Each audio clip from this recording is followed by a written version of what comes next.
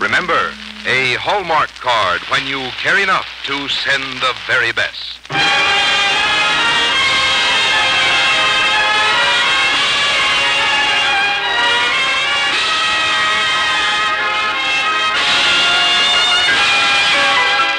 Tonight from Hollywood, the makers of Hallmark greeting cards bring you Paul Lucas in A.B. Schifrin's I Like It Here on the Hallmark Playhouse. Each week, Hallmark brings you Hollywood's greatest stars in outstanding stories chosen by one of the world's best-known authors, the distinguished novelist, Mr. James Hilton.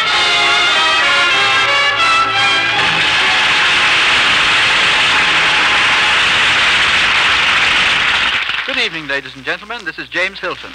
Tonight on our Hallmark Playhouse, we present our dramatization of a fine American comedy that first appeared on Broadway some seasons back. It is called I Like It Here and was written by a talented playwright, A.B. Schifrin.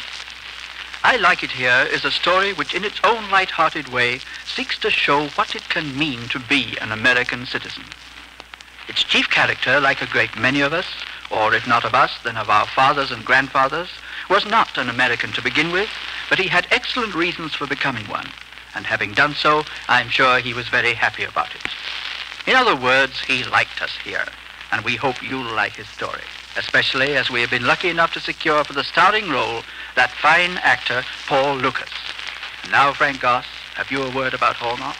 Hallmark cards have a magic carpet quality about them. They take you visiting, however great the distance, to help celebrate a birthday, an anniversary, or just any day when you are thinking of someone. There is a quality about Hallmark cards that whispers good taste. And you'll send them with pride, for that identifying hallmark on the back adds meaning. It says you cared enough to send the very best.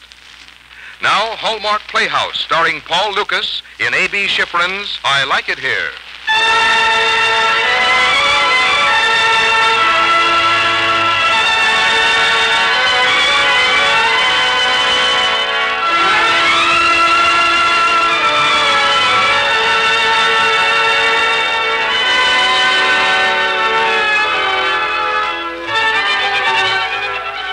Life for Professor Sebastian Merriweather and his wife Matilda was a succession of butlers. They were good butlers, as butlers go, and as butlers go, they went. And always for the same reason. They couldn't get along with the professor. And today was no different from any other day, except worse. Sebastian, are you sure you placed the ad in the paper for the new butler? To my sorrow, yes, Matilda. Oh, just how am I going to manage with the famous poet Vladimir Shabulnikov coming for the weekend? The weekend? Your last guest stayed 3 months.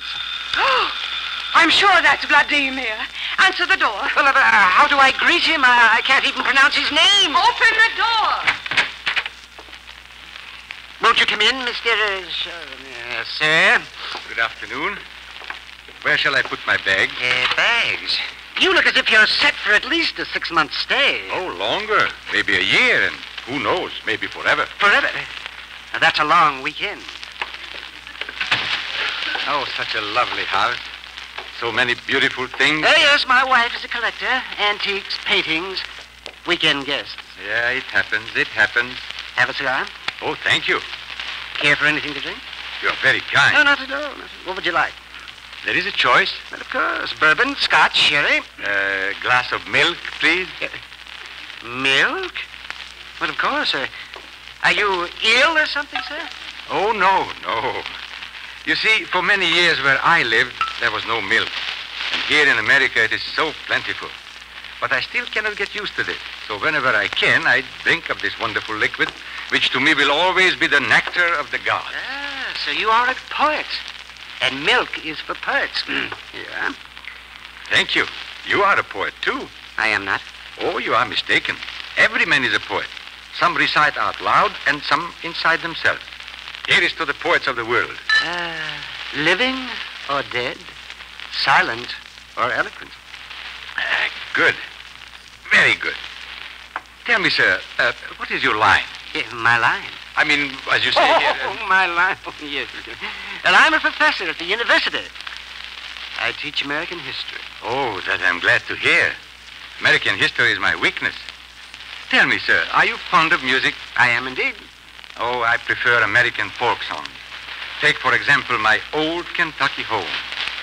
The sun shines bright in my old Kentucky home. Vladimir! Oh, Vladimir, darling. Who are you? Oh, I'm not Vladimir. That is for certainty. My name is Kringle, Willie Kringle. What are you doing here? I have been invited, so I'm here. Who invited you? Oh, here is my invitation. Mrs. Sebastian Merriweather, is that right? Is desirous of obtaining the services of a butler. Well, I'll be darned. You're looking for a job? Please, I already have found the job. I like it here. I will take it You are familiar with my requirements. to perfection. Are you an American? Naturally, I'm an American. Naturally or naturalized? Naturally, I'm a naturalized American. Where were you born, Mr. Kringle? Now, that is something I'm waiting for the peace conference to settle. Mr. Kringle, do you smoke? Why not? I do not approve. Oh, but think what would happen if people stopped smoking. What would happen? Now, stop all smoking and you will ruin, 1, the tobacco plantations, 2, all the cigar stores, and 3, some of the radio programs. Disaster. Oh, Mr. Kringle, you're a man after my own heart. You've just found yourself a job. Sebastian, come outside with me. I'd like a word with you. Now, why should 2 people go out when only 1 need go? I will go. No, Yes. definitely not. I don't like him. But what don't you like about him? You, darling, your pleased air. You seem to have encountered a kindred spirit. With 2 of you in the house, I shudder at what may happen. Besides, he smokes. Well, so do I. And he talks too much. Well, I don't think so. I rather liked what he said. There. He's already influenced you. Oh, be generous, Matilda. He looks like a lost leprechaun. Oh, darling, I rarely ask a favor of you. Give the poor man a trial. Oh, very well.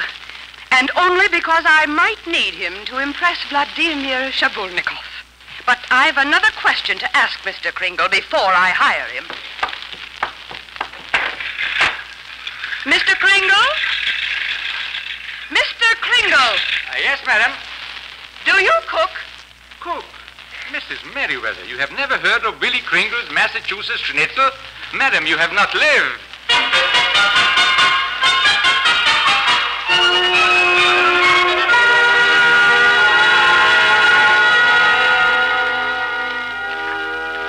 We, the people of the United States, in order to form a more perfect union, establish justice.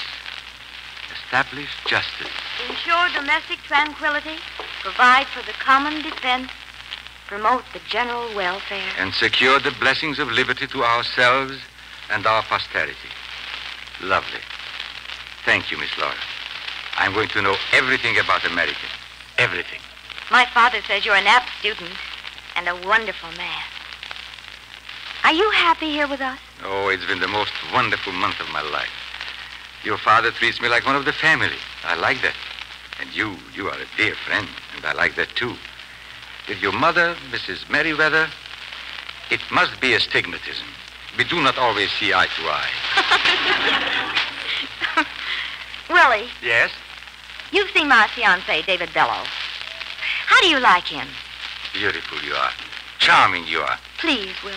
Now, please, what do you see in Mr. Bellow that I personally cannot see? Well, Mother says that someday he's going to be a great man. What is great? In my opinion, Mr. Bellow has something lacking. I think it's his heart. A human being without a heart. He's a machine. And when a woman marries a machine, what does she get? Little machines. You're being very mean. Mother says David is going to be politically important. You know, he's running for office, and he's sure to be elected. Even before the people have voted? Well, Mother says he's very popular, and Mother... Mother says. That's all I hear around here. Mother says. Willie! Yes, Mother. Mother? Willie, there's no reason for you to be sitting on my Chippendale chair. I'll never forgive you if you so much as scratch it. I shall treat it like my own child. Willie, your dinner last night was good. I meant to tell you, but you vanished. Oh, Professor Merriweather gave me a few hours off to go to a party. Oh, was it a nice party? Ah, yes, a wake in the home of Mrs. McGuire. 100 people were there, and all Irish, that is, except me. Oh, you'd make a great politician, Willie. Where are you going tonight after dinner? Tonight I'm attending a birthday party at the Olsons. The Olsons invited you? Everybody there will be Swedish except me. You see, Mrs. Olson heard me sing at the wedding of Mr. Zingarelli's daughter, and now she wants me to sing at her party. Oh, speaking of parties, there's just one little thing I must call to your attention, Willie. You must not engage my guests in conversation. You are so right. I cannot seem to mind my own business. Well, you'll get over it, I'm sure. Oh, I wish I could be so sure. I get over it for a while, yes, but it's like a haircut. 2 weeks later, it's here again. Just remember one thing, and maybe it will help you. Silence is golden. Once I lived in a country where I could not speak my mind for 6 years. Now, 6 years of golden silence leaves a lump in your chest. Now, here in America, the gold is coming out. But I will change it, I promise. Well, of course, Willie, I didn't mean to suppress free speech, but I do think that one must say the proper things at the proper time. We're having lunch on the terrace, Willie. David Bellow will be there. Remember your manners now. Yes, madam, I shall bite my tongue, if necessary.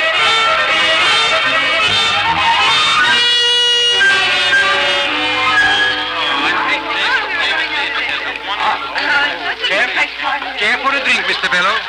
Did you mix these, Willie? Oh, yes, Well, sir. I'm going over here. I don't think you like me. Did you put any poison in mine? Oh, no, but would you care for some, sir? That will be all, Willie. Yes, madam. Oh, Willie is becoming unbearable. In a pleasant sort of way, Matilda. And I think... Curious chap. I've often meant to ask why you found him. Oh, he was one of Sebastian's discoveries. Foreigner, isn't he? He was born in the world. Oh, no offense, men.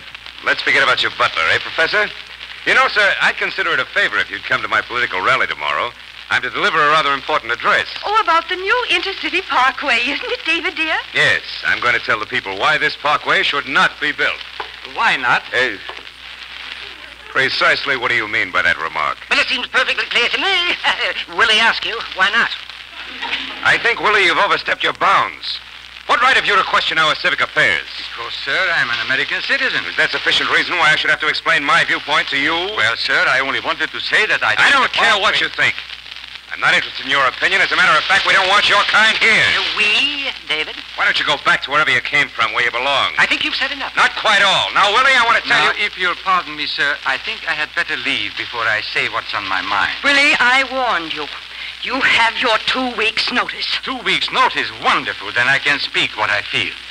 Mr. Bellow, you speak very loud, but that doesn't make what you say right.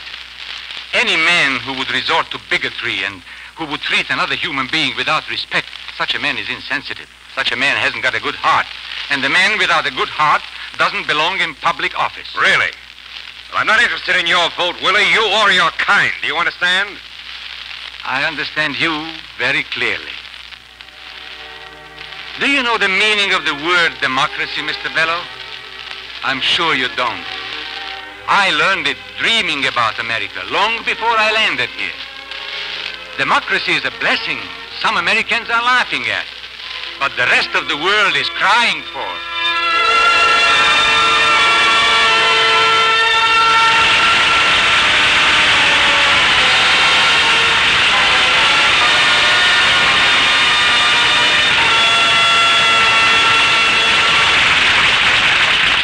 In a moment, James Hilton will return to present Act Two of I Like It Here, starring Paul Dukas. But first, why didn't someone think of that before?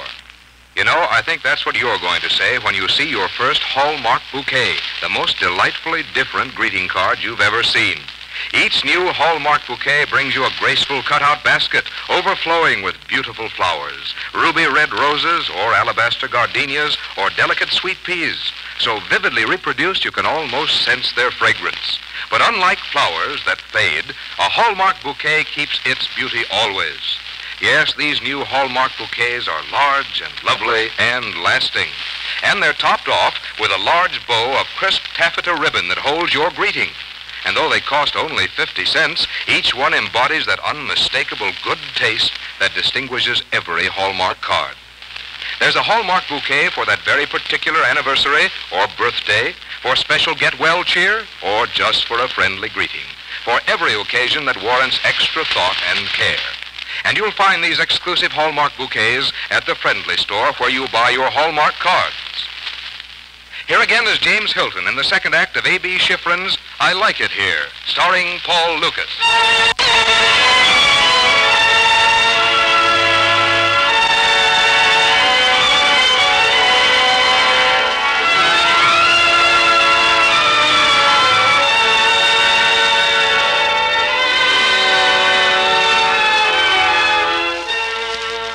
Several weeks have passed since Matilda Merriweather fired Willie Kringle.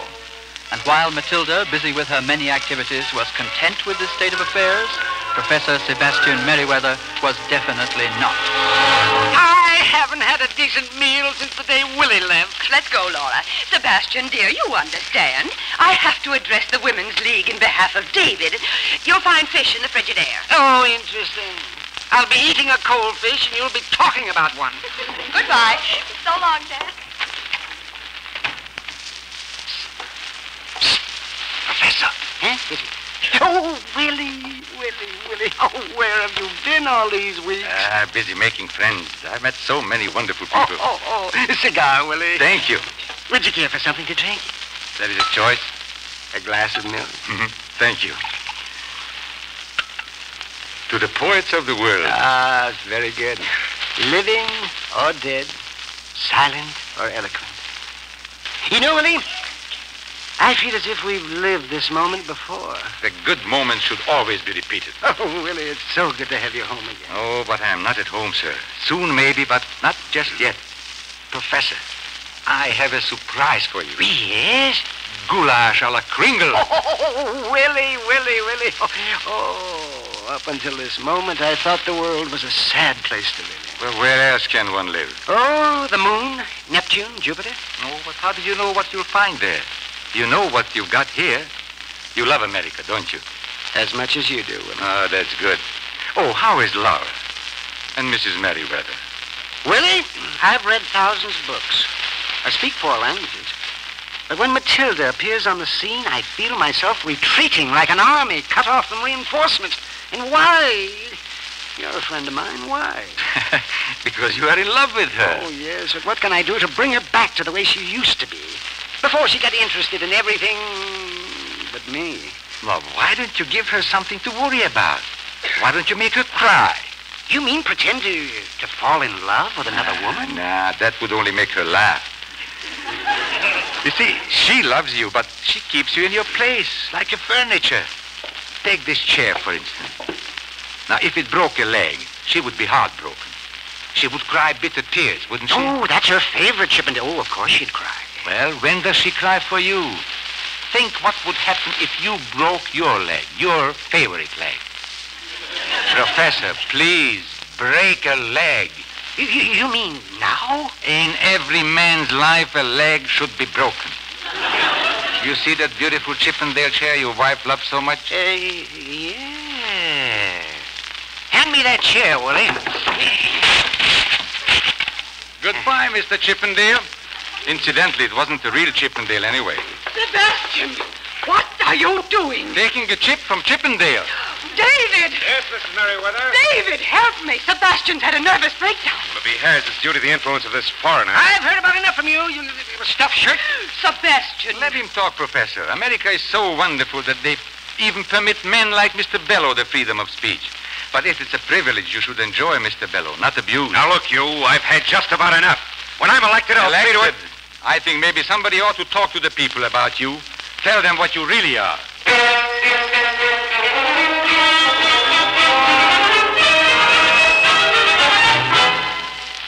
Oh, I agree with you, Willie. I won't hold still for his kind of talk. We McGuires believe in fair play.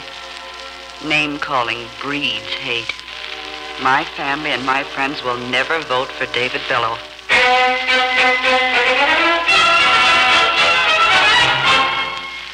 I was born here, Willie, of an immigrant father. I had the good fortune of becoming a lawyer. Laws are made to be respected, but I don't know of any law ever written that said Willie Kringle or any other law-abiding citizen wasn't entitled to life, liberty, and the pursuit of happiness. You're right, Willie. I couldn't possibly vote for David Bellow. I've been running this bank for many years, and I believe as you do, Willie. A man should never be turned down because of his nationality. My ancestors were foreigners, too. They landed at Plymouth Rock. I shall withdraw my support of David Bellow.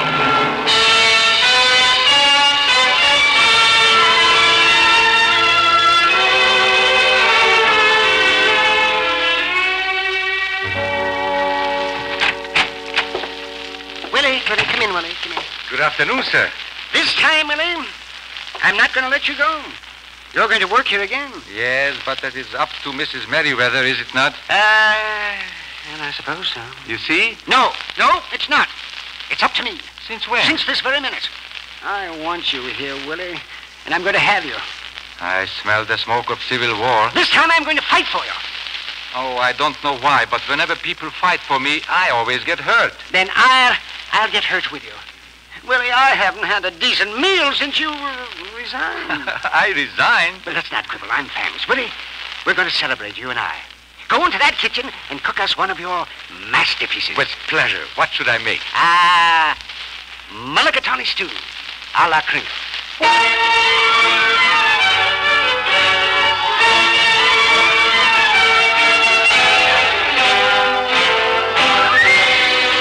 Mrs. Merriweather, Laura's just got to do this for me. My entire political future hangs on it. And she keeps refusing. Laura, why are you refusing David? I will not do it, and that's all. There, please. Talk to her, Mrs. Merriweather. Yes, about what? Well, I've just been with Ralph Thomas, my campaign manager. He's discovered that the whole town is against me. 3 cheers for the town. Sebastian. Yeah, there's a whispering campaign going on against me, and Willie Kringle is responsible for it. Willie never whispers. It's got to stop immediately. Well, that shouldn't be difficult. I'll talk to Willie. Oh, no. For heaven's sake, Mrs. Merriweather, don't. No, not you. You see, this has to be handled with the utmost diplomacy. Now, I know the professor won't talk to Willie for me, and the only other person Willie respects and will listen to is Laura. If you think I'm going to Willie after the way you've treated him... You see, there seems to be a conspiracy in this family to ruin me. So, what's cooking? Willie! Willie Kringle, what are you doing in my kitchen? Cooking dinner. Sebastian, this is your doing. Willie, are you mixed up in this election? Why not? I'm a good mixer. Laura, talk to him now. You must. No! Mr. Kringle. Mr. Kringle, I promise you that when I'm elected... Now comes the promises. But you will not be elected. Of course he'll be elected. Madam, the Willie Kringle poll says not. Now, look here, Kringle. I'd like to have a talk with you. My car is outside. What's wrong with here? Well, what I have to say is private. Well, a peculiar thing about me. I like witnesses. Oh, well, how would you like an excellent position on my staff when I'm elected, huh? I am not interested. Not. Well, how much money will it take for you to retract your statements about me and go to the people and publicly tell them you made a mistake? People who build castles in the air should always carry a parachute. Good for you, Willie. Next telling him. Sebastian. You'd give anything to win this election, wouldn't you? You'd even give up Laura. Well, winning the election will be the start of my political future and important to my social standing. You mean, David, you'd swap me for a bunch of votes? Huh? Goodbye, Mr. Bellow. Oh, it means everything to us, darling. You gotta play ball. Looks like Mr. Bellow just lost a double-header. What he doesn't know is that another candidate has been drafted to replace him. Willie Kringle. I know, 2 weeks' notice. Just a minute, Willie. Don't interfere, Sebastian. Stay where you are, Willie. He is not going. He most certainly is. Civil war has started. Sit down, Matilda. I want to see that... Sit down. That's better. From now on, you're going to attend to your duties as my wife. I demand your presence at dinner each and every night. And let Laura run her own life. Thank goodness Willie was ingenious enough to prevent her from marrying a man who would exchange her for a few votes. And should you deviate from your wishes, from my wishes... I'm speechless. That's good. That's the way I want it. You know, Professor, you know the candidate who's been drafted to replace Mr. Bellow? Who?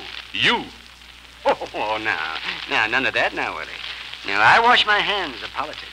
Now, do not wash the hands. Wash the politics. Professor, you know all about the great men who founded and made this country what it is today. You understand the heritage of America, and you respect it and love it, and will never hurt it. It is your duty as a good American to accept your obligation to her. You honor me, Willie, with your faith. And at the same time, you shame me. You've only been in this country for a few years, and yet you have to show me the way. Why? Well, maybe it's just that people don't think. And maybe they believe they don't have the time and somebody else will do the work. You know, a naturalized citizen has an advantage. A Native American, he has no choice. He's born here. He may not appreciate what a wonderful thing it is to be an American. Me, I had a choice, and I decided to be an American. And when I wake up every morning, I say a prayer and thank the Lord for giving me the privilege of being able to call America home. You see, Professor, I like it here. Yes, I like it here.